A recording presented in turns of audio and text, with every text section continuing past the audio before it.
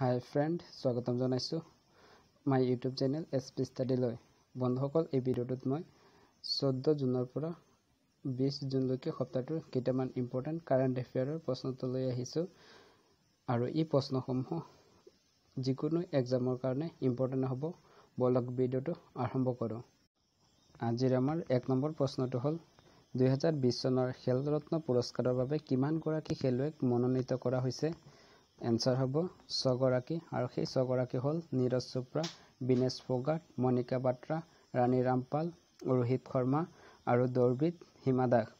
20 বৰ্ষীয় হিমা দাস খেলৰত্ন বঁটাৰ বাবে মনোনীত কনিষ্ঠতম হিচাপে বিবেচিত হৈছে আৰু হিমা দাসে 2018 চনত জাকাৰ্টা এছিয়ান গেমছত দুটা গোল্ড মেডেল লাভ কৰে আৰু সেই বছৰতে আন্ডাৰ 20 বিশ্ব চেম্পিয়নশ্বিপত এটা গোল্ড মেডেল লাভ কৰে আৰু ইয়াৰ বাবে তেখেতে 2018 চনত অৰ্জুন বঁটা লাভ কৰে বন্ধুসকল এই প্ৰশ্নসমূহ মই সিলেক্টেড লৈছো যিবোৰ আগন্তুক দিনত হ'ব লগা যিকোনো প্ৰতিযোগিতামূলক পৰীক্ষাৰ বাবে গুৰুত্বপূৰ্ণ হ'ব এতিয়ালৈকে যদি ভিডিওটো লাইক কৰা নাই তেন্তে প্লিজ ভিডিওটো লাইক কৰিব লগৰ বন্ধু-বান্ধৱীৰ লগত শ্বেয়াৰ কৰিব আৰু আমাৰ Spstudyy চেনেলটো যদি সাবস্ক্ৰাইব কৰা নাই তেন্তে প্লিজ চেনেলটো সাবস্ক্ৰাইব কৰিব 2 নম্বৰ প্ৰশ্ন অলপতে মৃত্যু হোৱা অভিনেতা সুশান্ত সিং ৰাজপুতৰ প্ৰথম চলচ্চিত্ৰখনৰ নাম কি উত্তৰ হ'ব অপচন ক কাইপোচে 14 জুন তাৰিখে 34 বছৰ বয়সত তেখেতে মুম্বাইত থকা নিজ গৃহত আত্মহত্যা কৰে তেখেতৰ এখন উল্লেখযোগ্য চলচ্চিত্ৰ হ'ল MS ধোনি দা আনটল্ড ষ্টৰী তেখেতৰ শেহতীয়া চলচ্চিত্ৰ হ'ল দিল বেচেৰা আৰু তেখেতে মুঠ 15খন চলচ্চিত্ৰত কাম কৰি গৈছে 3 নম্বৰ প্ৰশ্ন নেপালৰ নিম্ন সদনত কিমানটা ভোটৰ জৰিয়তে দ্বিতীয় সংবিধান সংশোধনী বিলখন গৃহীত হয় এনসাৰ হ'ব অপচন খ 258 মুঠ 275টা ভোটৰ 258টা ভোট লাভ কৰি বিলখন নেপালৰ সংসদত প্ৰণয়ন কৰা হয় আৰু প্ৰণয়ন হোৱাত 2/3 ভোটৰ প্ৰয়োজন আছিল বিলখনৰ জৰিয়তে ভাৰতৰ উত্তৰাখণ্ডৰ পিত্তৰাগড় জিলাৰ কিছু অংশ নেপালৰ নতুন ৰাজনৈতিক মানচিত্ৰৰ ভিতৰত সোমাই পৰে 4 নম্বৰ প্ৰশ্ন বিশ্ব ৰক্তদান দিৱস কেতিয়া পালন কৰা হয় উত্তৰ হ'ব অপচন ক 14 জুন যিমান পাৰি সিমান মানুহক ৰক্তদানৰ বাবে অনুপ্ৰাণিত কৰিবৰ বাবে এই দিৱস প্ৰতি বছৰে পালন কৰা হয় অষ্ট্ৰিয়ান বিজ্ঞানী কাৰ্ল লেণ্ডষ্টেইনুৱে 19শ শতিকাত মানৱ দেহত তেজৰ গ্ৰুপৰ আৱিষ্কাৰ কৰে আৰু 14 জুন তেখেতৰ জন্মদিন হিচাপে এই দিৱস পালন কৰা হয় 2020 চনত ইয়াৰ থিম আছিল ৰক্ত সংৰক্ষণ কৰা আৰু জীৱন বচোৱা তাৰপিছত চাই লোৱা হওক সপ্তাহটোৰ কেইটামান ইম্পৰ্টেন্ট দিৱসৰ বিষয়ে 14 জুন বিশ্ব ৰক্তদান দিৱস 15 জুন বিশ্ব বায়ু দিৱস 17 জুন মৰুভূমিকৰণ আৰু খৰাং ৰোধ বিৰোধী দিৱস 18 জুন বিশ্ব বনভোজ দিৱস আৰু 20 জুন বিষ্ণুৰাভা দিৱস 5 নম্বৰ প্ৰশ্ন ISS নিৰীক্ষণ কৰা পদাৰ্থৰ পঞ্চম অৱস্থাটোৰ নাম কি উত্তৰ হ'ব অপচন গ বুছ আইনষ্টাইন কনডেনছেট নাছাৰ বিজ্ঞানীসকলে এই অৱস্থাটোৰ অৱস্থিতি ISS অৰ্থাৎ ইণ্টাৰনেশ্যনেল স্পেচ ষ্টেচনত ধৰা পেলায় আৰু ইয়াৰ নাম ৰখা হৈছে এলবাৰ্ট আইনষ্টাইন আৰু ভাৰতীয় গণিতজ্ঞ সত্যেন্দ্ৰনাথ বোছৰ নামেৰে তেখেত দুজনে বহু আগেয়ে এই অৱস্থাৰ কথা ব্যক্ত কৰিছিল পদাৰ্থৰ বাকি 4টা অৱস্থা হ'ল গেছীয় গোটা জুলীয়া আৰু প্লাজমা 6 নম্বৰ প্ৰশ্ন প্ৰজ্ঞান ভাৰতী আঁচনিখন কোন ৰাজ্য চৰকাৰে আৰম্ভ কৰে উত্তৰ হ'ল অপচন গ অসম চৰকাৰে এই আঁচনিখনৰ জৰিয়তে চৰকাৰে ৰাজ্যৰ প্ৰায় 67,531 গৰাকীত স্নাতকত পঢ়ি থকা ছাত্ৰ-ছাত্ৰীক পাঠ্যপুথি ক্ৰয়ৰ বাবে 1000 টকা সাহায্য আগবঢ়োৱাৰ কাৰ্যসূচী হাতত লৈছে 7 নম্বৰ প্ৰশ্ন 2020 বৰ্ষৰ বিষ্ণুৰাভা বঁটা কোনে লাভ কৰে 2020 বৰ্ষৰ বিষ্ণুৰাভা বঁটা বিশিষ্ট চিত্ৰশিল্পী কন্দৰ্পনাথ শইকীয়া আৰু বিশিষ্ট নৃত্যশিল্পী জৰ্ণা শইকীয়াক আগবঢ়োৱা হয় সেয়ে ইয়াৰ উত্তৰ হ'ব অপচন গ ক আৰু খ দুয়োটা 8 নম্বৰ প্ৰশ্ন ক'ত ত্ৰিদলীয় সলিডাৰিটি কাপ ক্ৰিকেট প্ৰতিযোগিতাখন অনুষ্ঠিত হ'ব আৰু ইয়াৰ উত্তৰ হ'ল অপচন গ দক্ষিণ আফ্ৰিকা 27 জুন তাৰিখে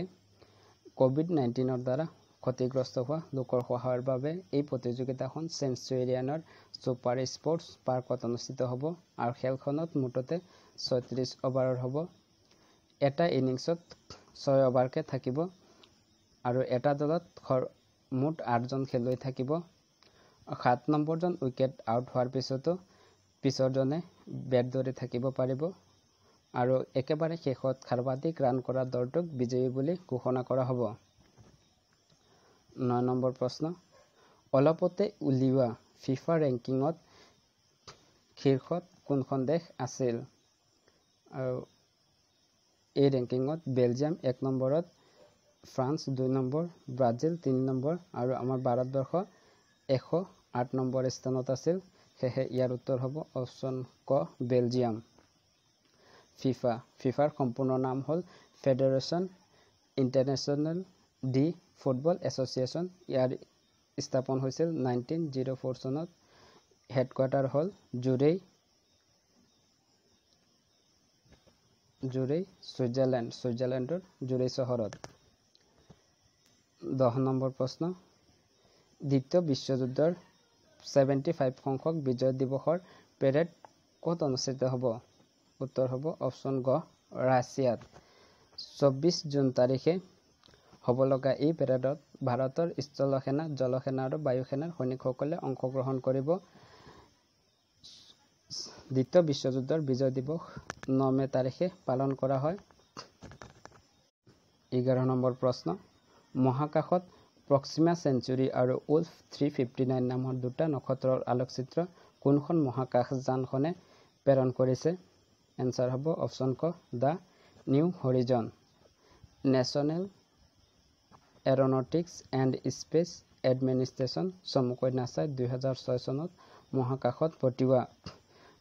দা নিউ হৰিজন নামৰ মহাকাশযানখনে প্লুটোৰ পুনৰীক্ষণ কৰি থাকোঁতে নক্ষত্ৰ দুটাৰ উপস্থিতি ধৰা পেলায় 12 নম্বৰ প্ৰশ্ন ভাৰতৰ বৈদেশিক মুদ্ৰা ভাণ্ডাৰ বৰ্তমান কিমান বিলিয়ন ডলাৰ অতিক্ৰম কৰিছে এনসাৰ হ'ব 500 বিলিয়ন প্ৰথমবাৰৰ বাবে ভাৰতীয় ফৰেইন এক্সচেঞ্জ ৰিজাৰ্ভে 500 বিলিয়নৰ গড় অতিক্ৰম কৰে আৰু ইয়াৰ প্ৰধান কাৰণ হ'ল ৰিলায়েন্স আৰু কটক মহিন্দ্ৰা প্ৰতিষ্ঠান দুটাই মূলধন বঢ়াবলৈ হাতত লোৱা প্ৰচেষ্টা 13 নম্বৰ প্ৰশ্ন কোনটো প্ৰতিষ্ঠানে কোভিড-19 ৰক্ষক বাহিনী ডক্টৰ নাৰ্ছ আদি তেখেতসকলৰ ইউনিফৰ্ম চেনিটাইজ কৰিবৰ বাবে গাৰ্মেক লাইন নামৰ এটা যন্ত্ৰ আৱিষ্কাৰ কৰিছে আৰু ইয়াৰ উত্তৰ হ'ব অপচন ক DRDO এই ড্ৰাই হিট ট্ৰিটমেণ্টটো ব্যৱহাৰ কৰি 15 মিনিটত প্ৰায় 25 যোৰ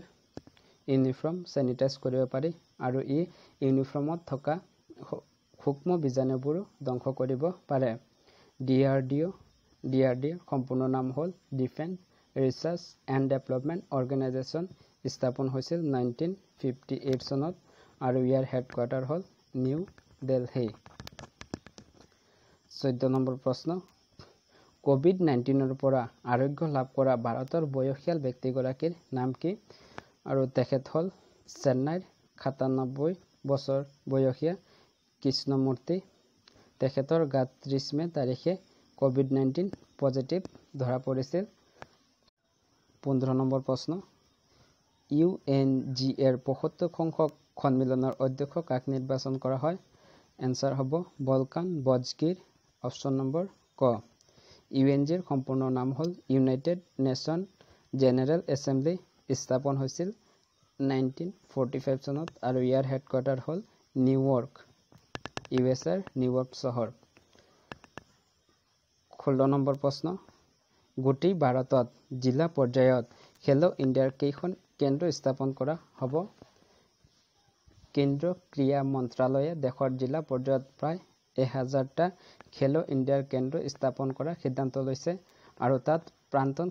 চেম্পিয়নসকলক প্ৰশিক্ষকৰ দায়িত্ব দিয়া হ'ব আৰু ইয়াৰ জৰিয়তে অলিম্পিকত প্ৰায় 14 বিধ খেলক প্ৰাধান্য দিয়া হ'ব 17 নম্বৰ প্ৰশ্ন অসমত গঠন হোৱা নতুন আঞ্চলিক ৰাজনৈতিক দলটোৰ নাম কি এনসাৰ হ'ব অপচন খ আঞ্চলিক গণমৰ্চা সাংসদ অভিজিত ভূঞাৰ নেতৃত্বত এই দলটো গঠন কৰা হয় আজিৰ আমাৰ শেষৰ তথা 18 নম্বৰ প্ৰশ্নটো হ'ল 19 জুন তাৰিখে ৰাজ্যসভাৰ কিমানখন আসনৰ বাবে নিৰ্বাচন অনুষ্ঠিত হয় এনসাৰ হ'ব মুঠ 8খন ৰাজ্যৰ 19খন আসনৰ বাবে য'ত BJP 8খন Congress 4খন YSRCP 4খন NPP 1খন JMM 1খন আৰু MNF এখন আসন লাভ কৰে এইকেইটা আছিল আমাৰ সপ্তাহটোত আলোচনা কৰিবলৈ কাৰেণ্ট এফেয়াৰৰ প্ৰশ্নোত্তৰ ভিডিঅ'টো চাই কেনেকুৱা লাগিল প্লিজ কমেন্ট কৰি জনাব ভাল পালে লাইক কৰিব শ্বেয়াৰ কৰিব যিকোনো ধৰণৰ জব আপডেট কাৰেণ্ট এফেয়াৰ জিকে প্ৰশ্নোত্তৰ পাবলৈ আমাৰ চেনেলটো যদি সাবস্ক্ৰাইব কৰা নাই তেন্তে প্লিজ চেনেলটো সাবস্ক্ৰাইব কৰিব ভিডিঅ'টো শেষলৈ চোৱাৰ বাবে ধন্যবাদ